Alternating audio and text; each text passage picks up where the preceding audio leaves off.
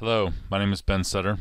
I'm making this video to welcome you to the 2017 Tekscan and BioResearch Annual Conference.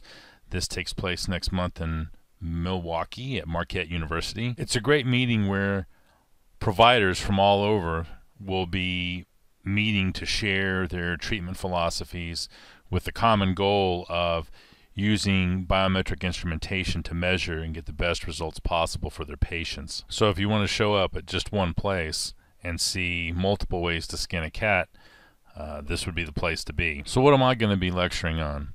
I'm going to be talking about disclusion time reduction, or DTR for short, which focuses on force and timing. No, not that kind of force. Not that kind of force either, although I'd really want to learn how to do that. This is the kind of bite force I'm talking about, where we are utilizing Tekscan and bio-EMGs linked in real time. We use these technologies to help us find out what's going on with the bite. At the same time, we can see what the muscles are doing. And this really helps us in eliminating myofascial pain, myofunctional pain, headaches, migraines. There are many types of non-typical pain.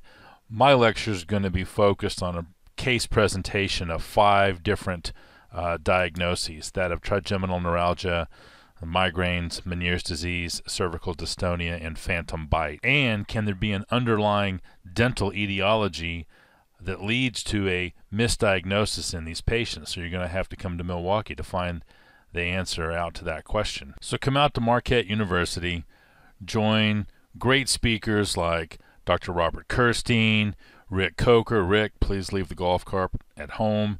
Don't bring that with you. Nick Yanios, John Droder, Curtis. Curtis is all over the place. Ray Becker. This guy is going to be talking about something. Definitely not that guy. Way too many great quality lecturers to mention are going to be there, and they're all fantastic. So I hope to see you at Marquette, where I'm going to be speaking about occlusal forces, which are extremely important, and if you ignore, you can end up like this guy. You underestimate the power of the Force.